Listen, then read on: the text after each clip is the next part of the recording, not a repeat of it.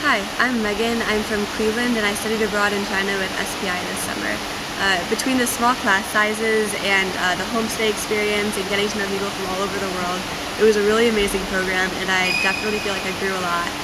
I got to really improve my speaking and listening skills, especially between talking one-on-one with the teachers all the time and talking with my homestay family, and even just going out shopping. I got to talk a lot with the locals there and really try to improve speaking and listening skills. And we always had to do these really fun activities each day. Like one of my favorites was a cruise down the Li River, where we got to see these beautiful tall mountains. And I also really enjoyed the calligraphy class. We had a Tai Chi class, a mask painting class, did a lot of really fun things.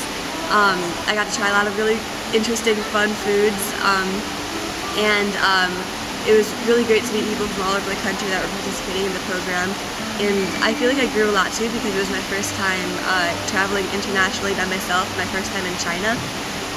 But it was a really great experience, and the directors help you with any questions that you have.